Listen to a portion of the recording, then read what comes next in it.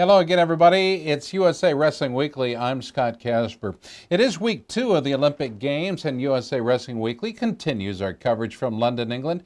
In the spotlight this week, Team USA's Greco-Roman athletes, along with other stories, sights, and activities from the seat of the British Crown.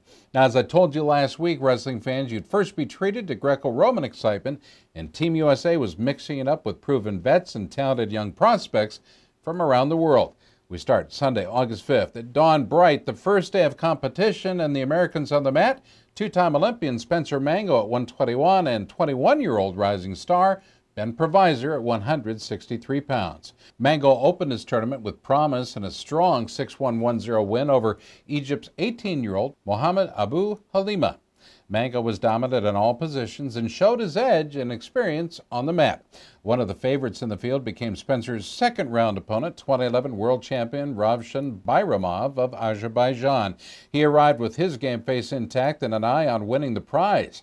Mango had a game performance as well, but it was the defending world champion Bayramov who scored the key moves on the way to a 4-0-4-0 win over Mango. When Bayramov reached the gold medal finals, Mango was pulled back into the repechage rounds.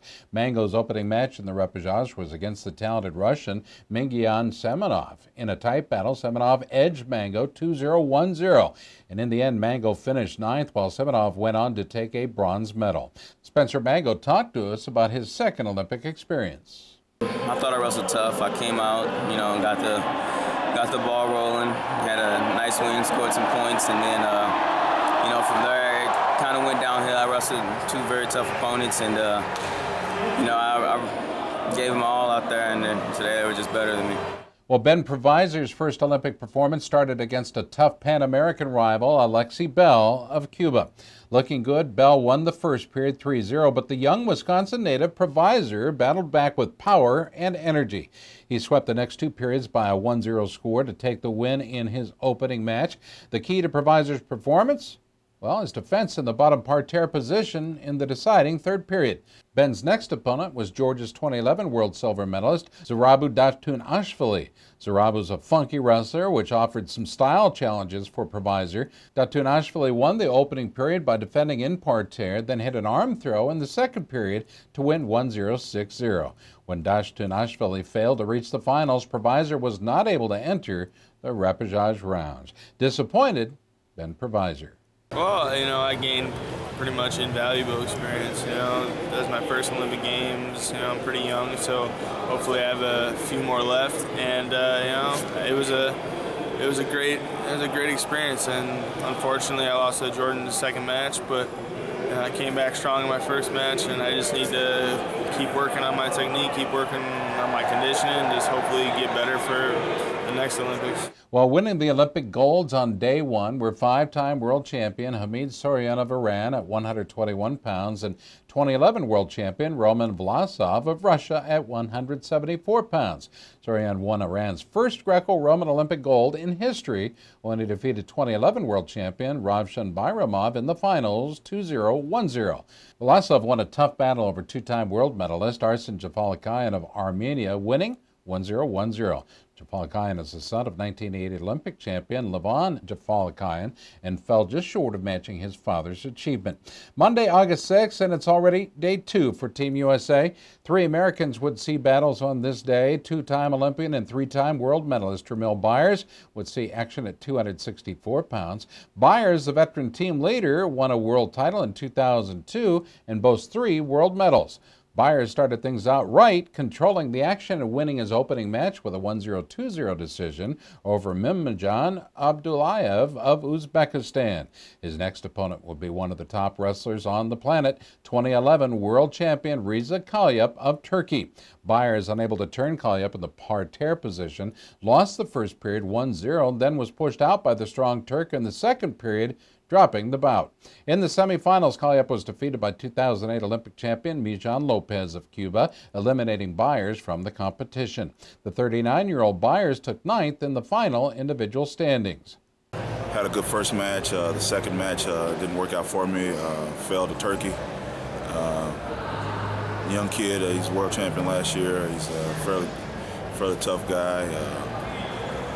I think that the preparatory work I put in, coming in this competition and all the training is right in line with what needed to happen. Well, he became an internet and TV sensation when his signature move hit the media. 20-year-old Ellis Coleman, the 132-pound creator of the Flying Squirrel, was also a two-time junior world medalist looking to make an impact at his first senior world level event. His first opponent proved tough, though, 2011 world bronze medalist Ivo Angelov of Bulgaria. Coleman could not turn Angelov in the parterre position in period 1, and Angelov was able to score from his feet to win period 2 for a 1-0-7-1 victory. When Angelov failed to reach the finals, Coleman could not advance to the wrestlebacks. Ever affable, Ellis Coleman talks about his competition and his Olympic experience. And he felt like any other opponent, definitely beatable. I wrestled with him in the room before and beat him before. He came out there ready to win, and he came out there with a plan, and I just went out there and wrestled. And that's the difference between hoping to win and taking a win. Well, 185-pound Chaz Betts went to London with solid experience competing in the 2009 World Championships. In all, he had a strong season of improvement during the Olympic year.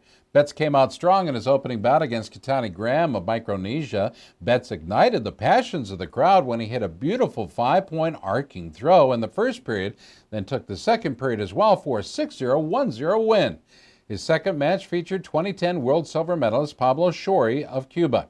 Betts and Shori were even up in 2012 competition, having split a pair of matches with each other during the year. It was Shori's turn this time as he scored a close 1-0-1-0 victory over Betts to advance to the next round. In the quarterfinals, Shori was pinned by Poland's powerful world silver medalist Damian Janikowski, effectively knocking Betts out of the tournament.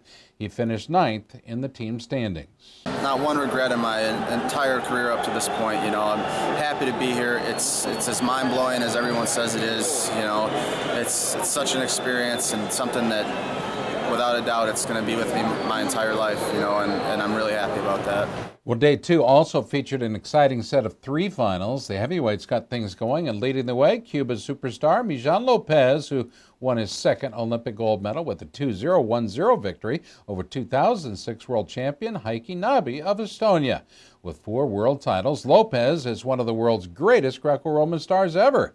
Iran added a second Olympic gold when 2011 world champion Ahmed Nourouzi defeated Georgian Ravej Lashki in the 132-pound finals by a 1-0-1-0 margin. The 185-pound title went to Russia and 2009 world silver medalist Alan Kagayev. He defeated 2004 Olympic champion Karan Gabriel of Egypt in the finals 1-0-1-0. The third day of action was the final day of hope for the U.S. Greco-Roman team, featuring a top American medal hopeful. 2-time world bronze medalist Justin Lester weighed in and did so at 145 pounds. Lester, with both talent and experience, came in with momentum. Lester opened by controlling Tsutomu Fujimura of Japan on the way to an impressive 3-0-3-1 victory. Next for Lester, quarterfinals against veteran Hungarian star Tomas Lawrence. Lester opened with a 2-0 first period win, but dropped the second period 1-0. In the deciding third period, it was Lawrence who was able to score 2 points and emerge the winner. When Lawrence reached the championship finals, Lester was pulled back into the repechage rounds, allowing one more opportunity. Needing 2 wins to get the bronze medal, Lester would face and need to beat Frank Stabler of Germany. Stabler got his offense going and defeated Lester by a 5-0-5-0 score. In the end, Lester finished 8th. It's a great experience. It's the Olympics. It's the biggest tournament of of your career, and just couldn't put it together today. I tried from the first match. I knew things were a little sluggish then. Just wasn't my normal self today, and waking up this morning, I got in a nice little run in this morning, and I felt good, but as soon as I stepped on the mat, just couldn't put things together. Well, at the end of Greco-Roman competition, the U.S. finished with no medals. National coach Steve Fraser assessed the challenging 3-day competition. We're very disappointed because, we take a lot of pride in our Greco-Roman program in the United States. And we've proved that we can compete with the best in the world. But we haven't proved it lately. So, we have to go back to the drawing board and really sit down and talk about some things, program-wise and coaching-wise, and athlete-wise, development-wise, and figure out what we need to do to get back on top. We can get there. I'm totally confident, 100%, but we got to start doing it. More from London when we return. This is USA Wrestling Weekly.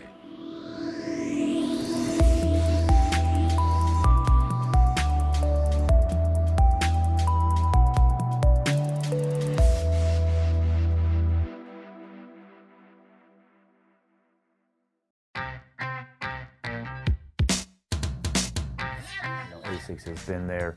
They've been the lifeblood of the sport.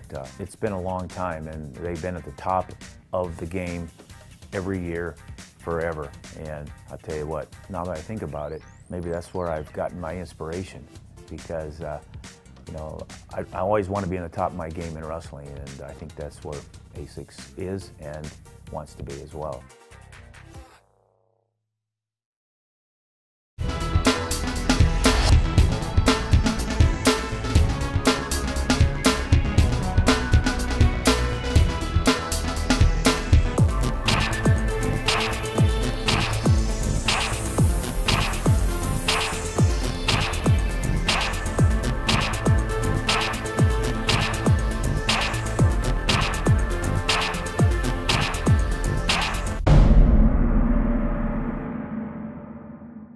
There comes a point in your life that determines who you are, whether you will lead or follow, whether you will fight or give in, whether you will win or lose,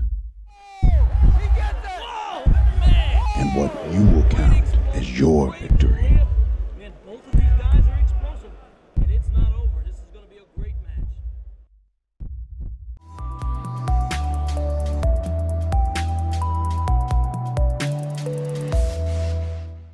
Well, FILA hosted its annual Hall of Fame banquet prior to the Olympic Games, honoring a number of international wrestling greats for their achievements. The ceremony was held downtown London near St. Paul's Cathedral at the Grange St. Paul Hotel.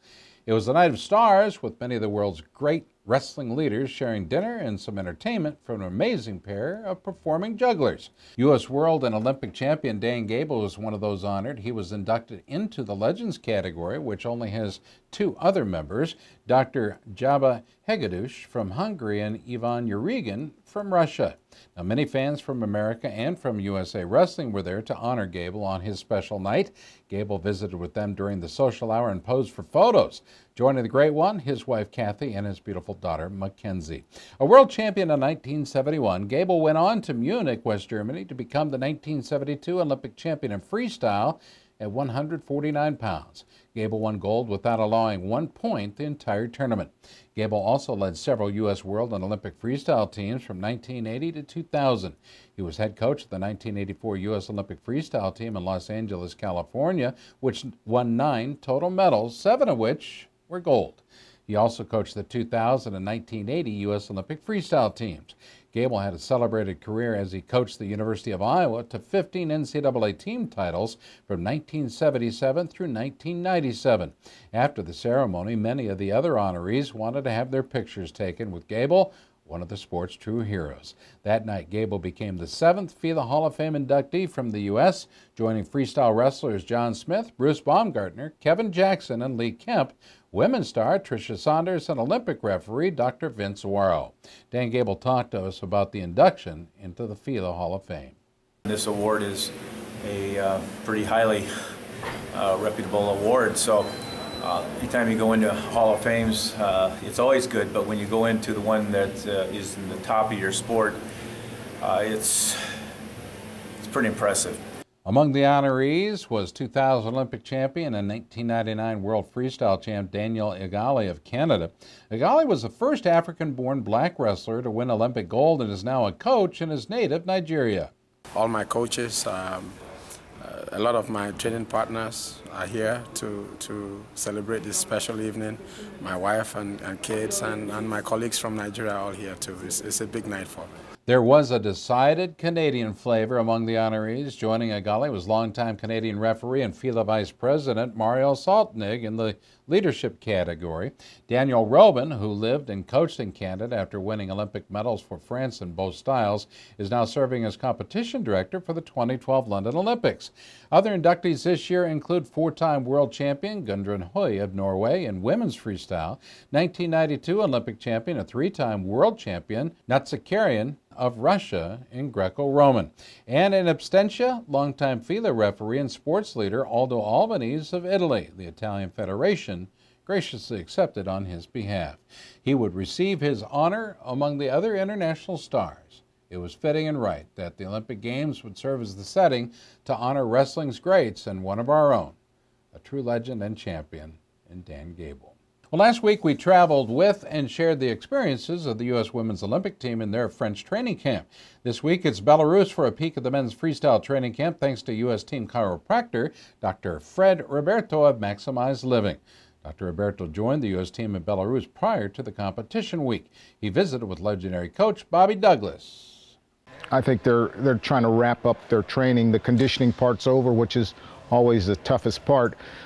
Technically, we're working out some kinks. I think this is a team that has a big future. Hopefully the future will start for them in London. Coach Sean Bourmet talked about Olympian Jake Herbert. We've had a good acclimation week. We're starting to get to the tail end of it.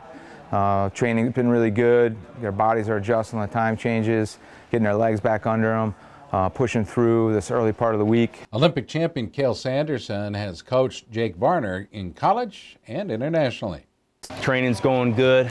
Coach Jones has a great plan for these guys. You know, this has been a nice training facility, as you can see, a lot of space and a lot of workout partners. We brought a lot of guys over here just to, you know, keep these guys company, make sure they have everything they need and they're comfortable and that they're ready to go have a good time in London. Lou Roselli coaches Olympic heavyweight Trevell Delegnev at the Ohio Regional Training Center, and he provides his insight.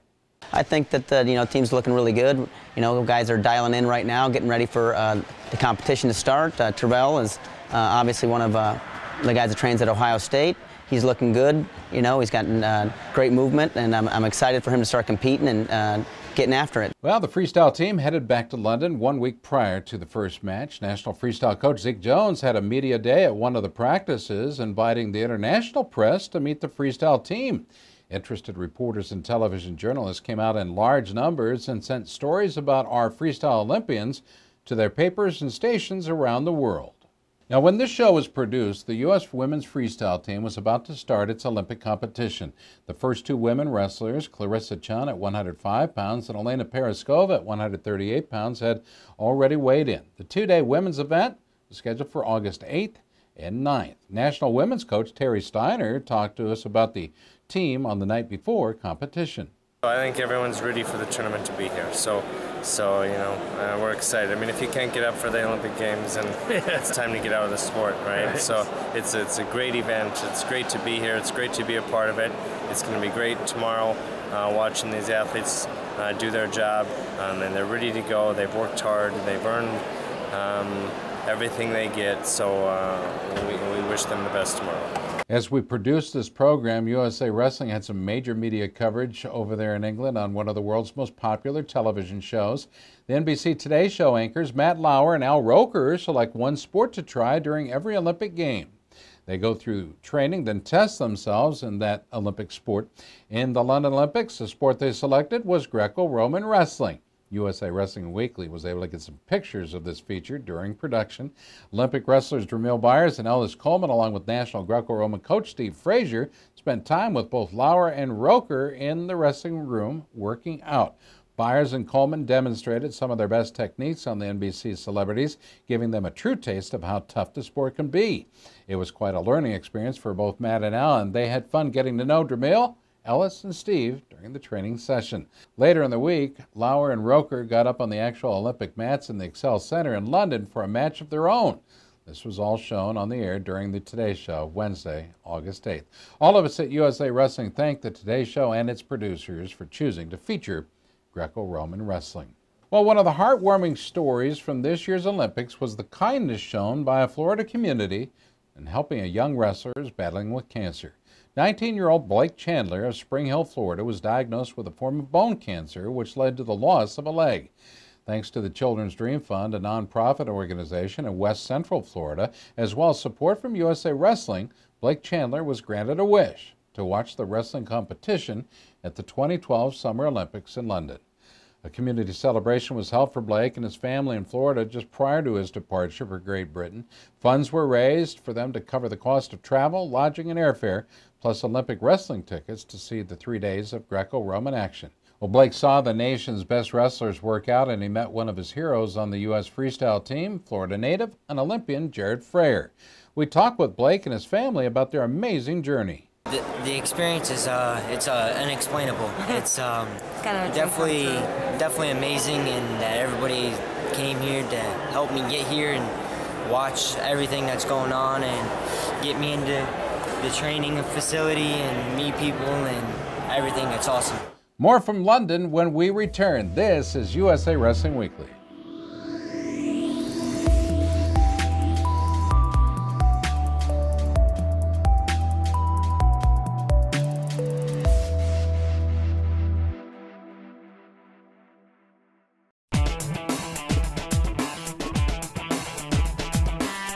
Each season, Liberty Mutual's Responsible Sports Community Grant Program awards $65,000 to youth sports organizations and school sports programs that demonstrate their commitment to responsibility in youth sports. Your organization could be one of our 20 winners this season.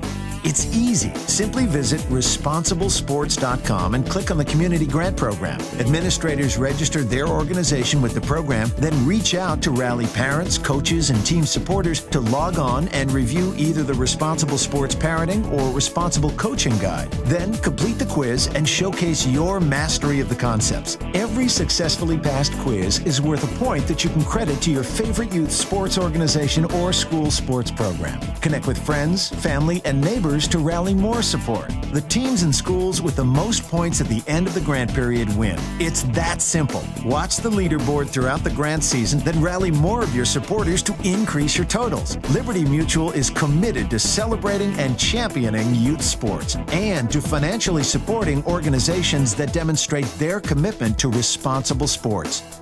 Join the movement and start earning points toward your community grant.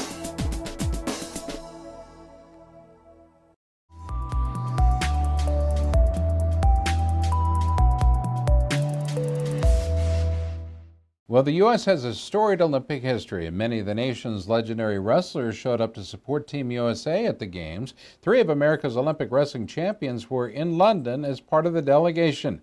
Brandon Slay won Olympic gold in freestyle at the 2000 Olympic Games in Sydney. He's an assistant national freestyle coach for USA Wrestling and is helping coach the U.S. team in London.